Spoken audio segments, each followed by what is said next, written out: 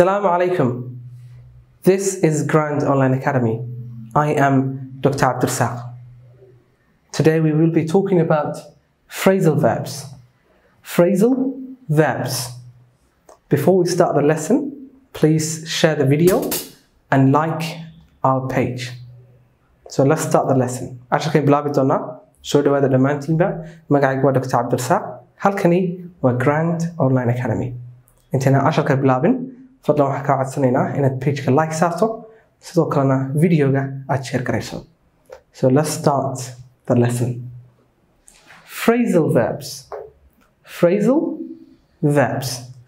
Phrasal verb macnaheedu waxa weeyaan waa verb ama ficil oo soo qaadatay. Waxaa lagu darayaa verb plus particle. You add in a particle. Particle could be two things: preposition or adverb. Labada mid buu noqon karaa. Marka waa maxay phrasal verbs? Phrasal verbs wuxuu noqonayaa eray uu noqonayaa marka intaas ku darto, it will be a complete or a whole new word. Eray cusub buu noqonayaa. So you can boost your vocabulary by learning phrasal verbs. If you study phrasal verbs, then you will have a whole pool of new vocabulary. Okay. Examples. So marka tusaalayaasha ma soo qaadanaa, and then we will put them in examples. We will put them in examples. Stand by. Stand by. maxaa la isku daray stand? waa ficil caadi ah. Stand waa marka qofku taagan yahay. By waa particle. Stand by. Stand by xagga Soomaaliga marka la eego waxay noqonaysaa heegan, in qofku heegan ku jiro ama uu diyaar noqdo. Imika shaqo kuma jirtid, laakiin diyaar baad u tahay in haddii shaqo soo baxdo ama wax dhacaan in lagu isticmaali karo oo hawsha lagu diri karo. That's called stand by. My wife's a pilot. So this is a contraction. My wife is a pilot. My wife's a pilot. Gabadhaydu waa pilot. Waa bayloodad weeyaan. And she's on standby. And she's on standby. waxay ku jirtaa heegan. Okay? Not necessarily imika ma shaqaynayso, diyaarad ma duulinayso. Laakiin haddii loo baahdo way soo kacaysaa, diyaaraddii way duulinaysaa. I hope you understand. That's called standby. This one, let down. Let down. Let waa inaad ogolaato. Down, hoosta. Inaad xagga hoose ogolaato. It doesn't make sense that way. Sida macnaha maaha, laakiin waxa weeyaan waxaa looga jeedaa disappoint. Disappoint. Okay? In qof aad niyad jabiso ayaa loo yaqaanaa. Marka tan haddaad eegto, always this word is used by politicians. Waxay isticmaala dadka politicians, siyaasiyiinta. Markay dadka ay codka ka doonayaan la hadlayaan in democratic countries, waxay dhahdaan we will not let you down.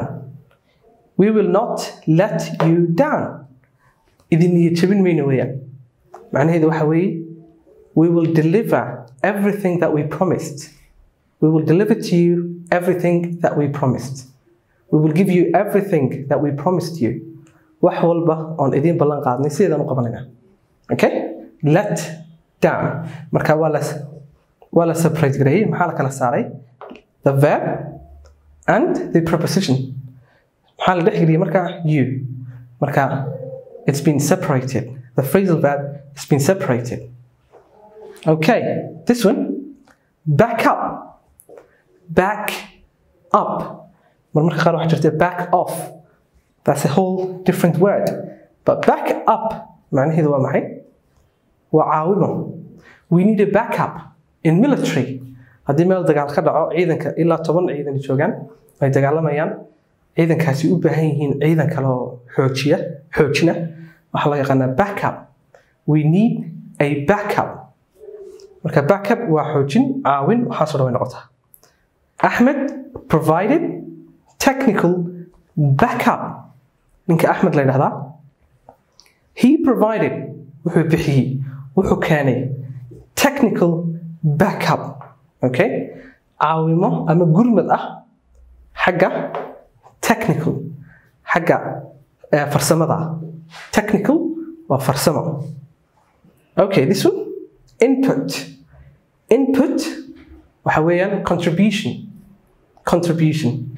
Haddaan ku idhaahdo, we value your input. Please donate. Muhiim bay noo tahay caawintaada. Ama waxaad bixinaysaa muhiim bay noo tahay. Okay? Please donate. Waxa weeye wax bixi. Donation waa tabaruc. Marka input waa caawintaada weeyaan. Fikradaada noqotaa. We value your input. Fikradaada waanu taageeraynaa. Waa noo muhiim. Come to the meeting. Come to the meeting. Fadlan ka soo qayb gal shirka. We value your input. We value your input. Waxa noo muhiima. Fikradaada aad ugu soo daraysaa noo muhiima. Okay? So let's recap the whole thing one more time. Wixii ku soo celinaa phrasal verbs. Verb plus particle, preposition or adverb. So these are the examples. Stand by. My wife's a pilot and she's on standby. My wife's a pilot and she's on standby. Let down. We will not let you down. We will not let you down. Back up. Ahmed provided technical backup. Technical backup. Input. Come to the meeting. We value your input. Come to the meeting. We value your input. Kasoo qayb gal shirka waxa aanu qadarinaynaa value your input. Fikradaada ayaanu qadarinaynaa. Okay, so that is the end of the lesson. And we hope that the lesson has been very helpful for you. So just like usual, share the video with family and friends and join to our page. And that is the end of the lesson. See you next time.